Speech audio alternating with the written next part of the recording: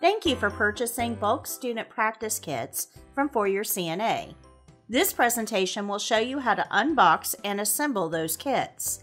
For every 10 kits purchased, you will receive 2 boxes, marked Box 1 of 2 and Box 2 of 2. All of the components to assemble 10 practice kits are shipped in these 2 boxes. Generally speaking, it should take about 15 minutes to assemble all 10 kits.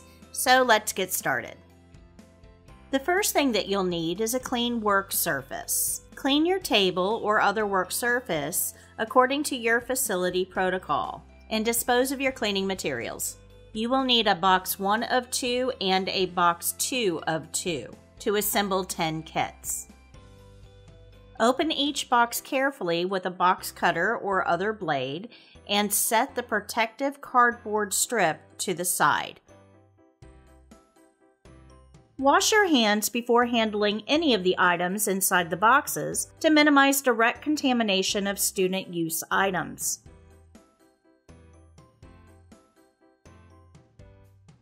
After washing your hands, locate Box 2. Remove the red drawstring bags from Box 2 and lay them out individually on your clean work surface. You will need a space for each bag. You may have to use 2 or more tables or work surfaces. Once the bags have been distributed, remove all the chucks from the top of Box 1 and lay them onto one of the red bags to expose the items underneath.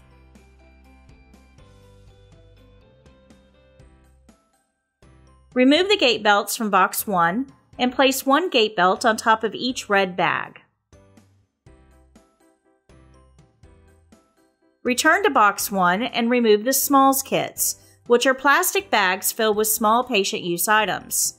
Place one Smalls kit on top of each red bag beside the gate belt.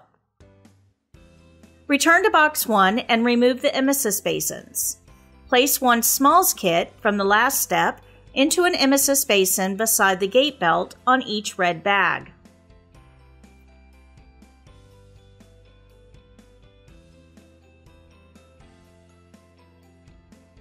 Return to Box 1 and remove the bath basins and food trays, leaving the drainage bags in the box. Place one wash basin with one food tray inside on top of each red bag.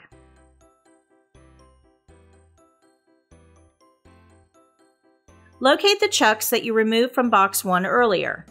Place 3 chucks inside each wash basin on top of the food tray.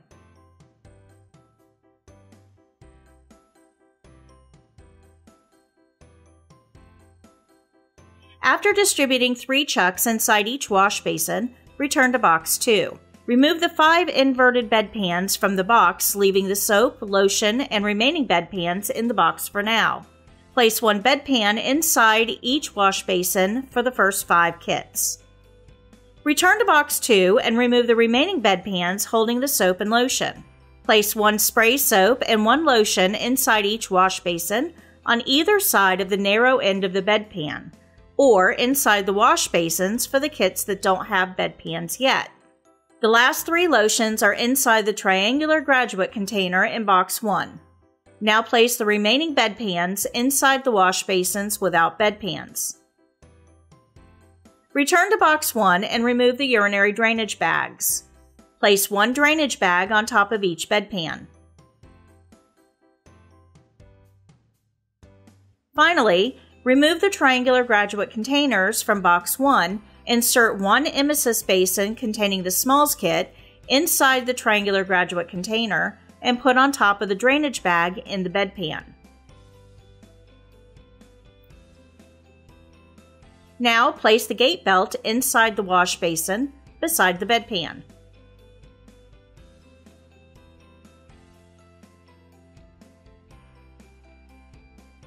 Now that your kits are assembled, simply insert them into the bags.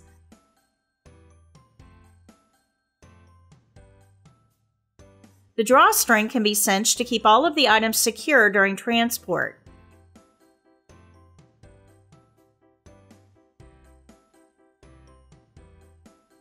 If you ordered the CNA Skills Study Guide or the flashcards, they will fit inside the bag under the student practice kits as well.